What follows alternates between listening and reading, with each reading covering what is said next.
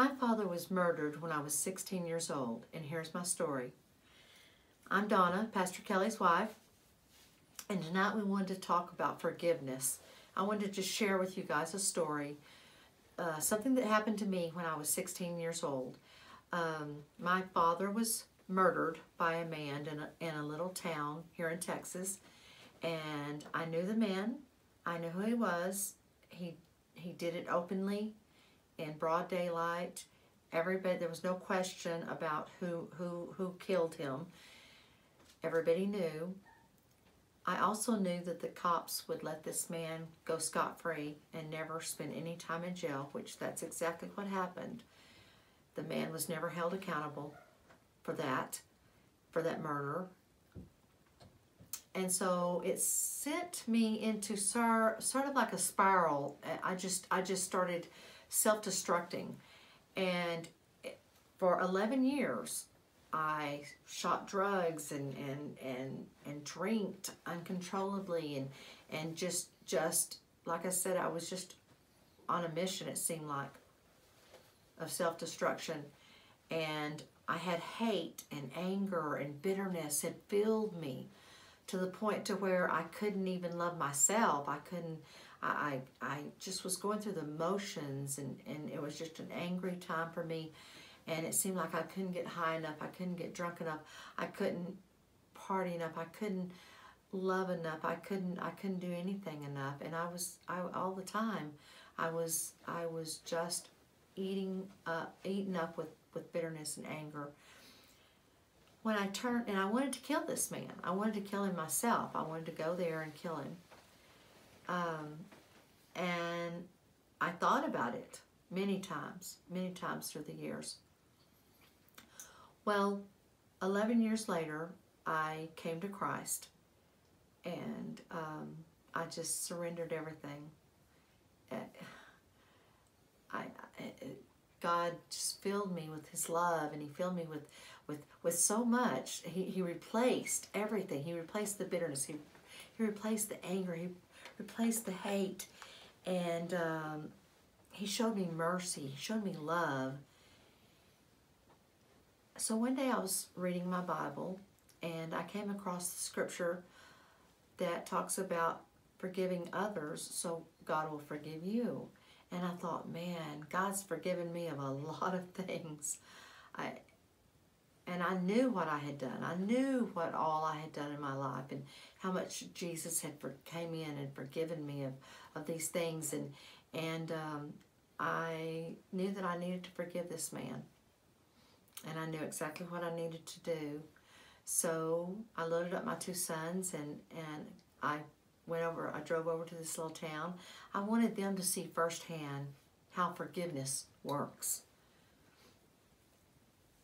So I went into the place of business where the man owned a business there in the town, and I went in there, and I told him who I was, and he was totally in shock.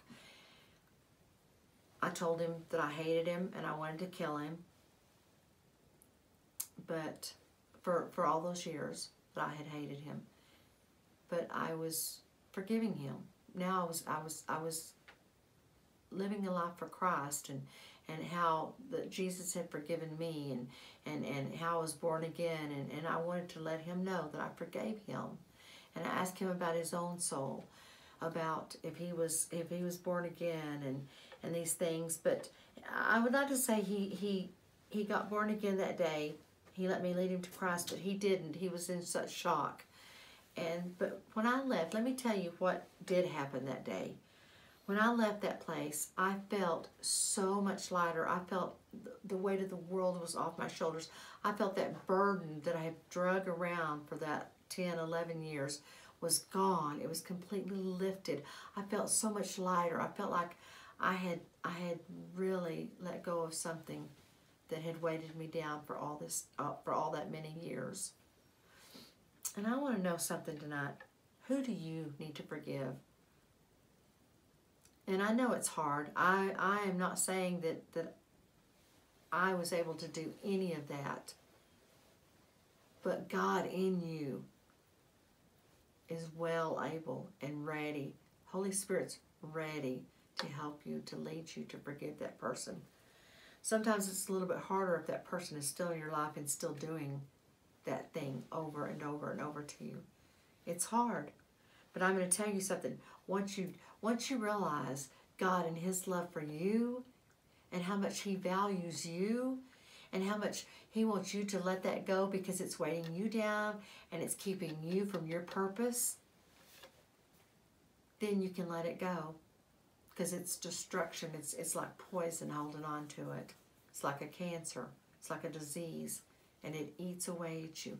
But once you learn that, once you learn about Christ and His love, I want to just read a scripture real quick. Colossians 3:12 says, "So chosen by God for this new life of love, dress in the wardrobe God has picked out for you.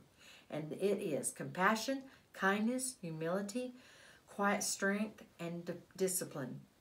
Forgive as quickly and completely as the Master forgave you. And regardless of what else you put on, wear love." It's your basic all-purpose garment. Never be without it. Never be without love. And you can find that love through Christ because that's how much He loves you. And that's how His mercy is new over you every day. Forgive yourself. Forgive yourself. It doesn't matter. See, mercy don't care what you did 5 minutes ago. Mercy is new right now for you. Amen. I want to just say a prayer with y'all. And maybe you don't have to forgive somebody that murdered your loved one, but maybe they did something so horrific to you, and maybe they're still doing it to you. Maybe it's something that you need to let go so that you can come up to where you need to be in life, so that you can find your primary purpose, because the bitterness and the anger and the hate is weighting you down.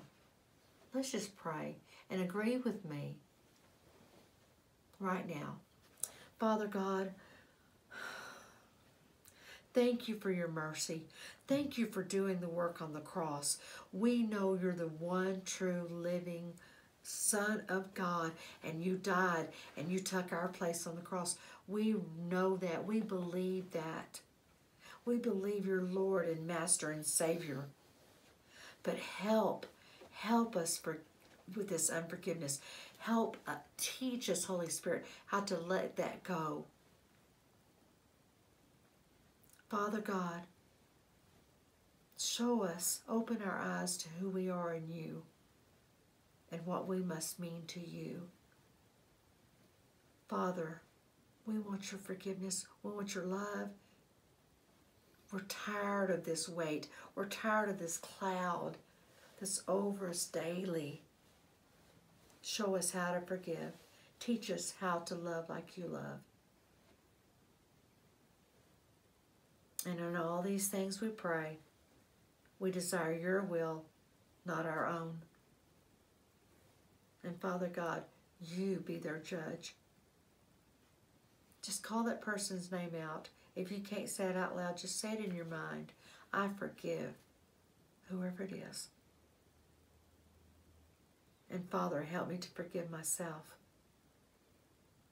In Jesus' name we pray. Amen. Amen. Thank you for joining us tonight.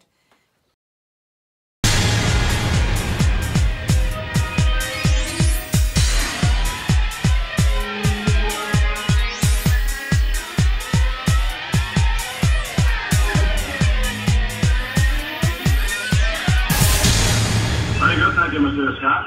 Kirk out.